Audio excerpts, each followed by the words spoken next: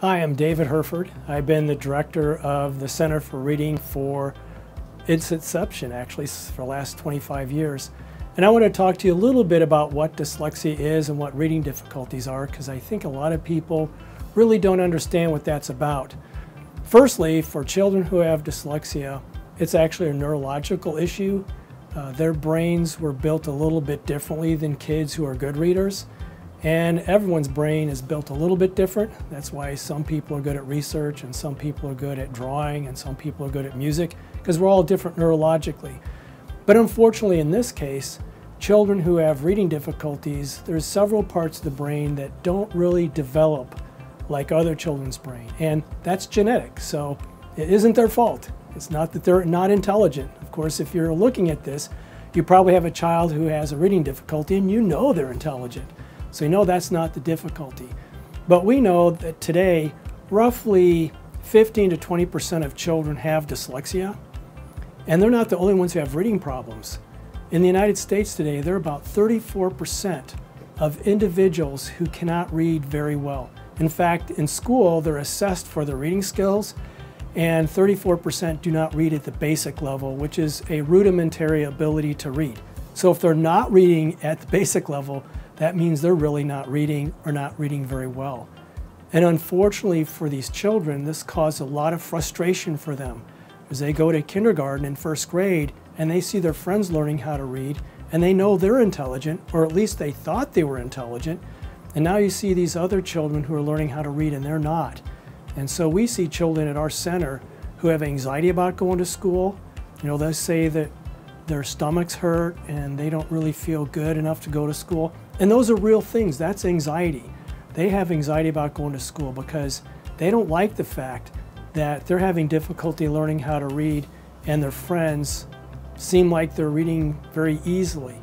And so that anxiety will often kind of morph into depression in first and second grade, and it actually gets worse than that. So when we talk about reading difficulties, it's not just an academic problem, but it can be a social one as well. Okay, the good news about reading difficulties is for the past 40 years, we've been studying what the problems are with individuals who have difficulty learning how to read. And as a science, we understand how to help children become competent readers. And actually it was in the 1920s that individuals started looking at dyslexia and seeing what can be done to help. But today, the good news is we can help. So if you have a child or if you have a friend who's an adult who has reading problems and they want to become a competent reader, you can come here. We're willing to help. And we never turn a person away because of inability to pay. Our fee schedule is based on family income, and it's all reasonable because we're here to help your child or your friend or you become a competent reader.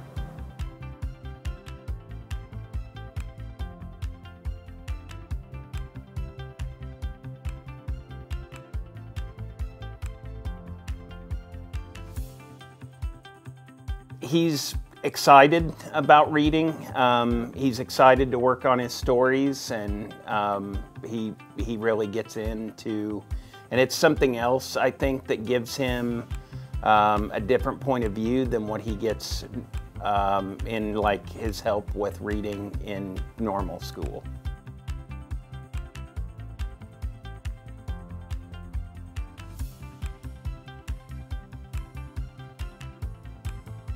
She takes her time reading. She understands that, you know, making sure that she pronounces and sounds out the word. It's, you know, it's going to take time at the very beginning of reading. So she's taking her time more and stuff like that. So there's a lot of tricks when we went through the secret code this summer with the silent E, making, you know, a vowel long and stuff like that. So it helped out because then when she was in school, she had actually spelling words that was the same way. It's so nice to have this program here and be able to kind of just run in and he can get the help that he needs and again, be back home and in a convenient manner.